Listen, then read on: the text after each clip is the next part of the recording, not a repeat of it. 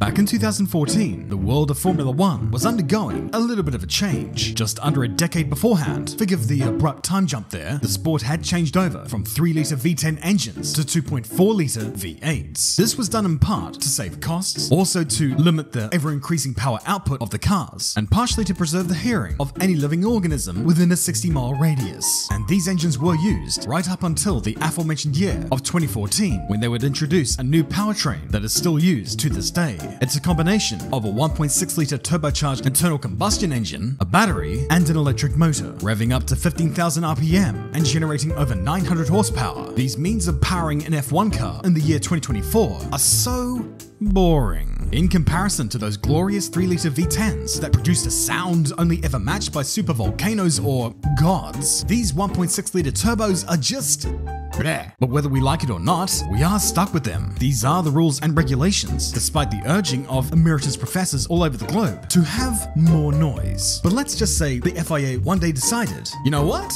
Y'all can have carte blanche here. Whatever you guys can think of, you're allowed to do. Some may go back to V10s or V8s. Some may stick with what they already have now. Others may adopt electric powertrains, or perhaps they'll get V16 rocket cars to run on synthetic fuels. But what if you wanted to differ from the conventional routes of propulsion? What if you wanted to go against the grain? What if, for argument's sake, you were completely insane?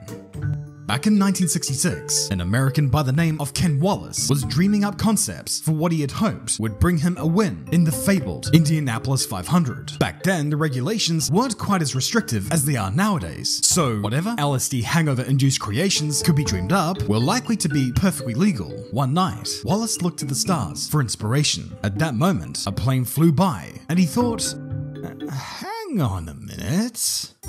At that moment, he drafted up plans for a gas turbine-powered Indy racer. It was unlike anything ever conceived up to that point, and it kinda showed. He first presented these plans to legendary driver Dan Gurney, who promptly shot them down. He then went to Carroll Shelby, who offered him a sum of $5 for the bus fare to get out of his sight. Eventually, Wallace did find a backer in Andy Granatelli, and the stp-paxton turbo car was born. When this thick boy rolled up in the paddock, it instantly drew attention, and the sight of it being wheeled to the dummy grid made many of them wonder, hang on, how does this actually work? Okay, so the engine was a Pratt & Whitney free turbine, obviously, and was mounted on the left side of the car, abeam the driver. It would compress incoming air, mix it with the fuel, then once it was ignited, the high-pressure gases would spin the turbine. The power was sent through to the transmission, which was then sent through to the car's four-wheel drive system, and thanks to the torque converter, there was no need for a clutch pedal. The power was somewhat restricted, thanks to USAC, the governing body, limiting the engine air intake, but it still did generate 550 horsepower. Plenty good then, but there were some uncanny characteristics about it that sort of need mentioning. First off, it had major throttle lag, 3 seconds to be exact. Plenty of time then for the driver to look in the mirror to see who exactly was about to hit them. And unlike any other propulsion system put into a car, this thing would idle at 54% of full throttle. So if for some reason the brakes decided to not work, you were going to be stuck out there in what was effectively a runaway car. Isn't science and engineering just fun? Of course, if you're like me and you're in a mood to learn how any of this mumbo jumbo works, you're gonna need a good place to start. And in that regard, this video sponsor is Brilliant.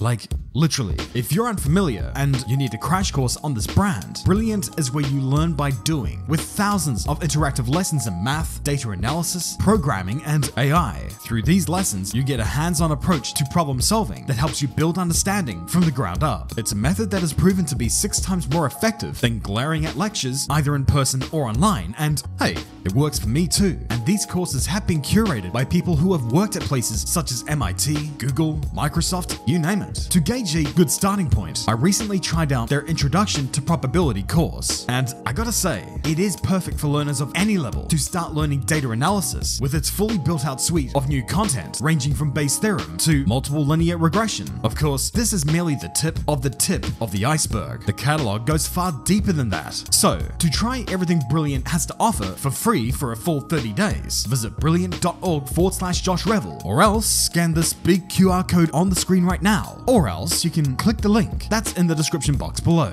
You're also going to get 20% off an annual premium subscription. So all in all, only way you can describe this is that it's brilliant.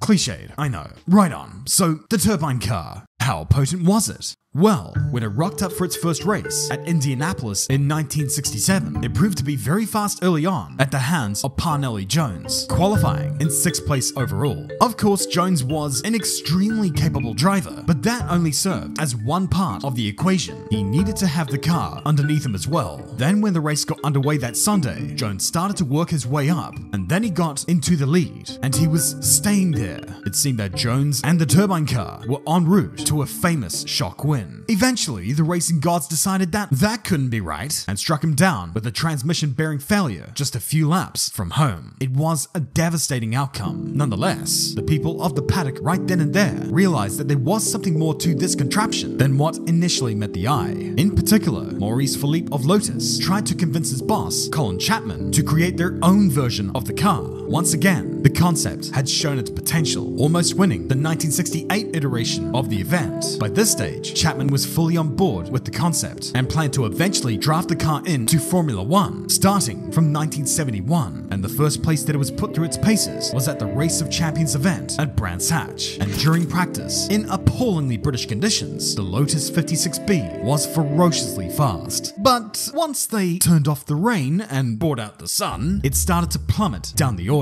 And bear in mind, they had two-time world champion Emerson Fittipaldi at the helm. Odds are this was as fast as it was going to go if it were only ever going to be dry. And by this time, Chapman was starting to give Maurice the side eye. It seemed that if they were ever going to hope for it to work, they were going to have to pray for rain. And at that year's Dutch Grand Prix, that's exactly what they got. After starting the race from 22nd, Dave Walker, driving the Sol 56B that weekend, began to work his way up. After 5 laps and lapping faster than anyone else on the circuit, Chapman was elated, as was Walker. But in all of that excitement, Walker slid off the track and fell out of the race. And in every other outing from there on in, the Lotus drowned at the bottom of the pack, never again to see the front of the grid. And come the end of the season, it would never race again either. So historically, as a powertrain, turboprops, turbines, jet engines, whatever you want to call them, have never really worked for Formula One. But with over half a century of innovation between then and now, could the geniuses of modern day F1 conjure up a jet-powered Formula One car that could work? Well, the short answer is no. Long answer yes, with a but. The modern day wizards of Formula One land can make cars work on virtually any propulsion system that produce more power than a pencil sharpener, and their advancements are far beyond what they were when they actually used these things back in the 60s and 70s. But as we saw back in those times, the feasibility of actually using them, well, that is in question. It works perfectly fine on an oval like Indianapolis when traveling at a constant speed, since turbine or jet engines are more efficient at higher RPMs, but it did have great difficulty in putting its power down coming out of the corners, at least compared to the other cars of the time, only ever coming into its own in the wet conditions when more measured pedal inputs were required. And that's because these types of engines just aren't very good at rapid speed changes. And considering just how much faster these cars have gotten since the 1970s, the issues faced back then would likely be amplified nowadays. There's a reason no one has re-attempted this feat, even just as a fun project, since the 56B. Will we ever see a jet turbine powered car back in Formula One in the future at some point?